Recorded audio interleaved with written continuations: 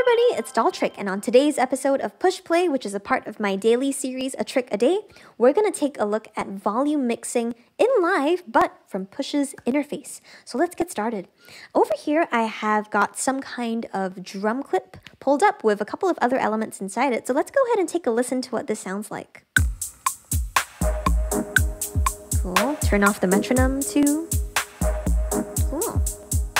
So I got a rough idea of how things sound, but what if I wanted to maybe make this a little bit softer or louder? Instead of being in device mode over here on the top right of Push, I can press on the mix button, and that's going to put me in mix view instead of device view, which was the previous view that we were in. Now I can see that if I play this clip back, I'm going to end up seeing some levels, and you can actually see my voice coming in too. So here we go. We've got levels showing up in the LED screen. And I can use the knob above it to make the track softer or louder. Let's keep it there for now. Great. Something else that I can do is even mix the levels of the sounds within the drum rack that I have over here.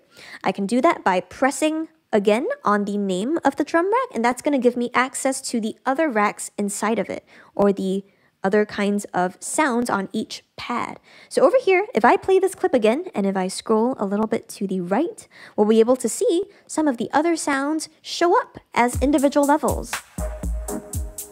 Got a kick over here, clap is over there, closed hi-hat is over there. Let's adjust some of these levels, maybe make the clap softer, but the kick louder. Bring down the hi-hats too.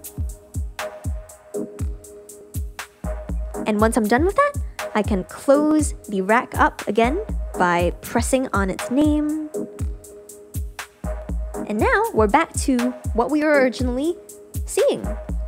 And that's how you would do some volume mixing on Push for things in live using the mix view. And that's the trick for today. So if you enjoyed this trick, please like, comment, share, subscribe. You can also turn on the notification bell so that you can be notified of whenever I have a new video out to share more tricks with all of you. So thanks for watching as always, and I hope to see you at the next video. Bye. dolltr.